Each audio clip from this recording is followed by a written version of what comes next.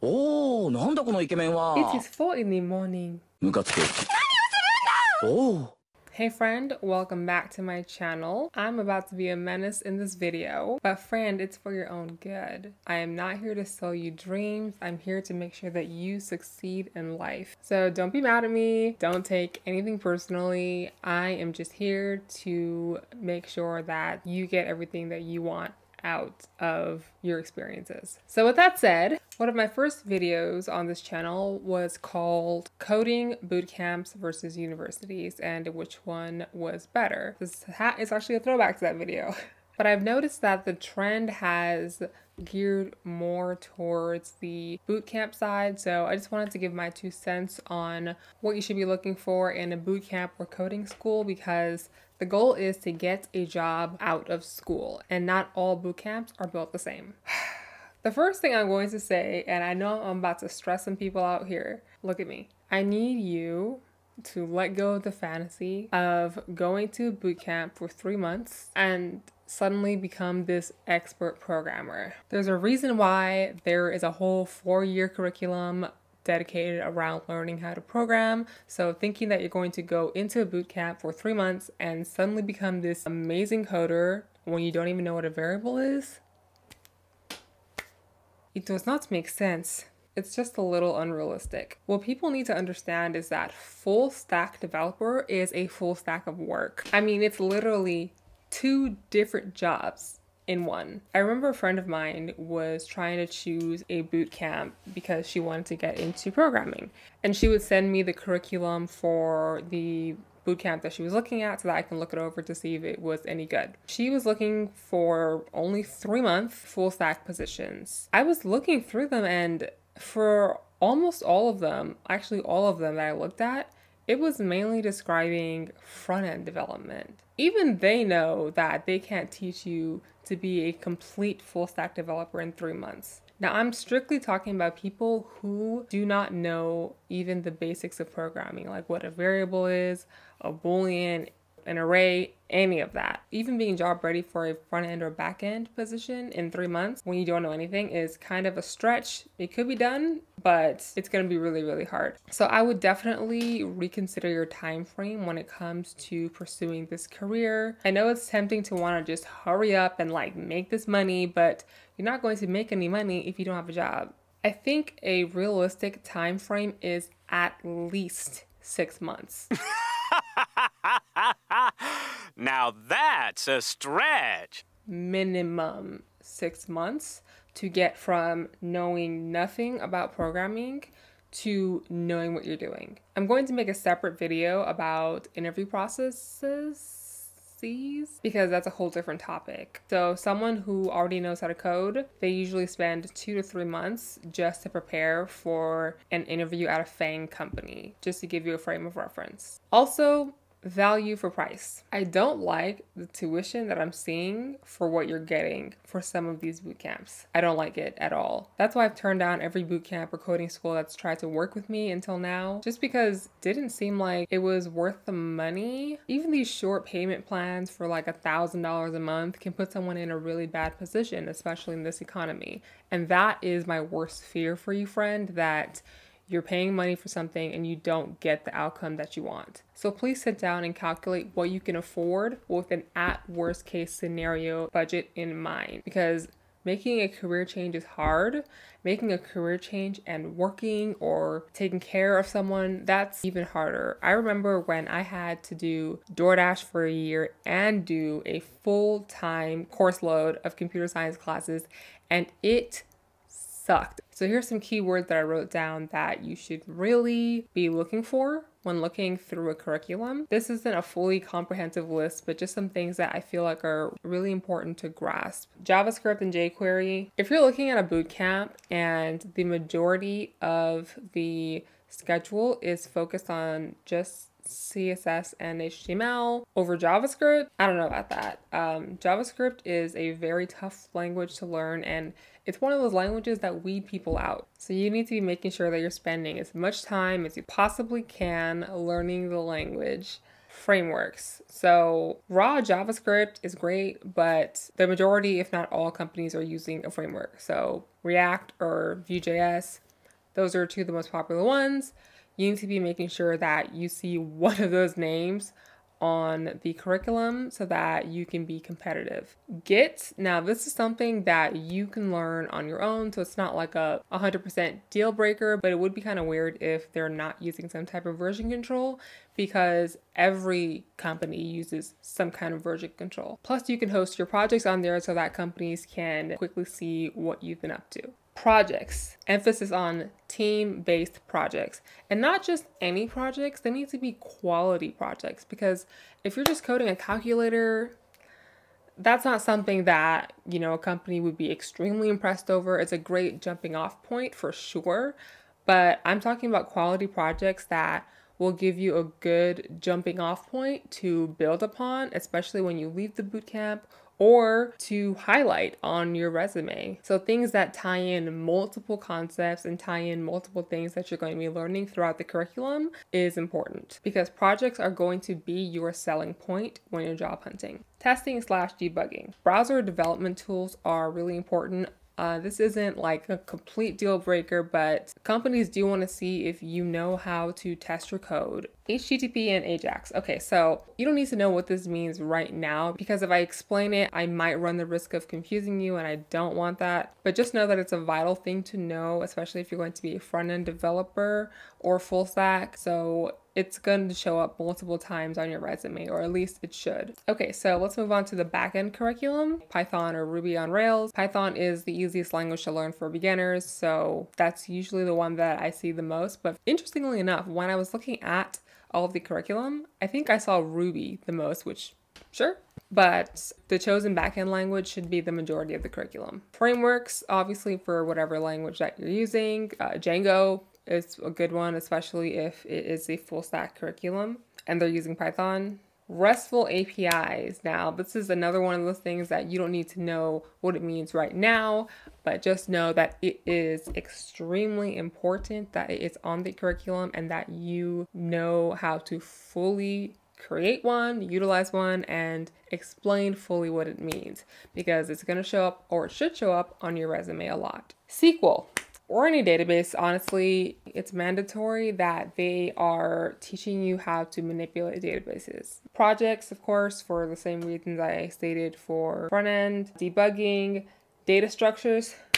Please, friend, data structures is something that you need to know like the back of your hand. I rarely see data structures on a curriculum, so please, please, please either make sure it's on there or do the work to understand every single data structure. I'm talking about arrays, linked lists, hash tables, trees, all of that. I know that sounds like jargon right now, but it is so important. It will be harder to find a job if you do not know or understand what data structures are. So that's something I really, really want you to look for on the curriculum. I put this as a bonus because I've never seen it on a coding school curriculum, but Big O notation, which is basically describing the runtime of a program, more jargon, but it's another one of those things like data structures that you just really need to fully understand. It's something that if you're going for the FANG companies especially, they're going to be making sure that you understand what that is. Okay. Let's talk about Lambda School. So I've obviously heard of them. They're pretty famous for the way they handle tuition, which is that you don't have to pay a dime until you land a job that's $50K or more a year, which is a very bold statement. Like I said earlier, I always turn down partnerships for boot camps or coding schools because there's nothing that is super interesting for me to tell you about. So when they reached out to me, I was just like, okay, I need to do my research. So I asked you guys, I asked people who had gone to Lambda School independently, and I did my own research online, and I did find some things that I had questions about. So I typed my little list of questions that I had for them and sent it over, and they had answered them. So I'm going to be reading those answers to those questions. I'm not going to let you know about something and not let you know everything that I would want to know about it, because this is a big investment. It's not just money, it is your time, it's sacrifices, and I don't want any part of accidentally or ignorantly putting you in a bad situation. So first, let's actually compare the school to all the things that I had stated about curriculum and price. I read through this earlier. HTML, CSS, Git, good. Git, I mentioned that. JavaScript, good. So that's for 4 weeks. They're teaching React, HTTP, Ajax, and functional programming techniques, which is good, for 3 weeks. And then advanced React, state management, and web applications for 3 weeks.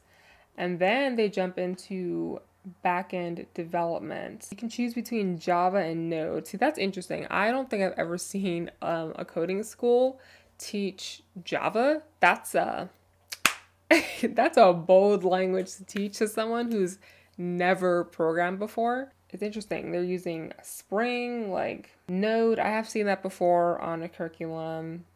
Intros to Python. So we're teaching a few backend languages, which, object-oriented programming, algorithms, data structures. So important. Data structures, graphs, hash tables. That's perfect. For only 3 weeks, that's pretty short. Then it has labs and a job search for the last 3 weeks. So this is the most comprehensive curriculum I've ever seen.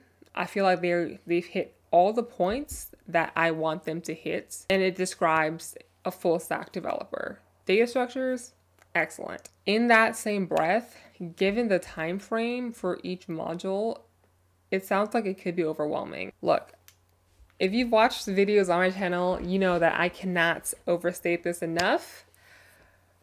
Programming is hard. Do not let these YouTubers fool you. Learning how to program is hard in the beginning. I have seen the smartest people crumble. It's like learning civil engineering in 6 months, and then you have to build a bridge. Don't feel bad or put too much pressure that you're not understanding things as quickly as you thought that you would. It has nothing to do with being dumb and everything to do with learning something new, especially something that is so high level. Everyone struggled learning how to program in the beginning. We've all been through the pain. It's just about taking your time to truly, to the point that you can teach it to someone else, understand the foundations of programming. Because if you don't understand like the basics, everything else is just going to be shaky. So do not be ashamed. Do not be afraid to really take your time, even if that means taking longer with some of these segments. If you can learn all that in 3 weeks, great. But if you need to do 4 or 5 weeks, there's nothing wrong with that. It's only going to benefit you in the long run. It's just all about practicing every day. 1 hour a day for an entire week is way better than 10 hours in one day than 10 hours once a week. So factoring in time and practice and giving yourself room and leeway to learn is something you really should think about, because you're making a huge career change. It's not a job, it's a career. And in terms of tuition, let's read it. This is obviously their most famous part here. This is the one that I wanted to read the most, the income share agreement. So I'll leave it on the screen for you guys to read, but this part right here where it says that if you don't get hired, you never pay. I saw on their website or somewhere else that it's actually after 5 years. So it's if you don't get hired in 5 years, you don't ever have to pay. But I think this is great that the tuition is deferred until you start making a job, until you start making more than $50,000 a year, which is equivalent to, a little more than $4,000, but that is before taxes. It really does give people of all different backgrounds a chance. And I do believe that it's one of the reasons why tech isn't diverse. You guys know me, then you know that I believe that education is a human right, just like healthcare and housing. So I do like that option, because for many people, a payment plan is useless if you can't even pay the payment. You know, I've been in that situation where I was on a payment plan for college and I had to pay $1,000 a month for 3 months, but it's like, I live below the poverty line. Okay, now let's read through this list of questions that I had sent them. Hey, it's voiceover Menda. So this video was getting too long, so I'm just going to be reading the question and putting the answer on the screen. Okay, first question, They wrote, second question, how often are your curriculums improved? Is your curriculum unique and comprehensive? So that's good that they are constantly improving and adding to their curriculum. Question 3, are students that should be held back being given more time? Question 4, they sent me a link on a report that they can read, which I have linked below, but just a brief summary. Their test pool, which I think is really important because you can say 100%, but you only had like 2 people in the pool. So their test pool was 743 students, which I think is a pretty decent size. And they broke that down because that also consists of people who graduated, who withdrew, and who are still enrolled. Okay, question 5. How are you preparing students to pass technical interviews? Question number 6. How much help are graduates getting to find a job and for how long? And question number 7, finally, is Lambda School accredited? Licensed in California, Texas, and DC. So that's something important to keep in mind. I actually forgot a question. It is, are your instructors getting instruction to be able to answer student questions and provide proper feedback? This is incredibly important. There's also this important question from Instagram that I'll leave here.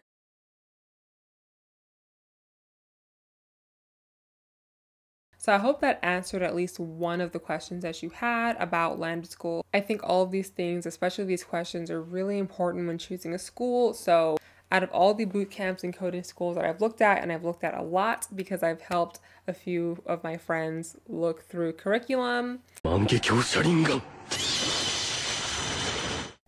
Again, this is purely my opinion for people who have 100% decided they want to go to a coding school or boot camp. If you're still on the fence, then please do your research on all the options available for you. I do have a video on universities versus boot camps on my channel as well. I would recommend Lambda School the most solely because of how comprehensive their curriculum is and the way their tuition is set up. Those are 2 things that, if I was looking, would be really important to me. I'm thinking the reference of before this job when I was making $600 a month. If they didn't have this option, I probably wouldn't be able to afford it. So also, like I said, that curriculum, they hit the major things that I wanted to read, okay? Hash tables, graphs, talk to me nice. If you are considering signing up for Lambda School, I have a special link that you can click on. Obviously, I'm not entitled to anything. I'm only here as your friend trying to give you all the information I had when I was on my journey. So you don't owe me anything. But if you are considering signing up, then my link is below. I'd appreciate it if you clicked on it. And if you've completed a coding school, especially Lambda School's curriculum, please write down your experiences in the comments. I'm sure people would love to read it. If you have any suggestions on things that people should be looking for when looking for a coding school or a boot camp, also write that down. Tell me your experiences. I would love to hear about it. But as always, good luck on your journey. Please take care of your mental health and welcome to tech. See you in the next video. Bye.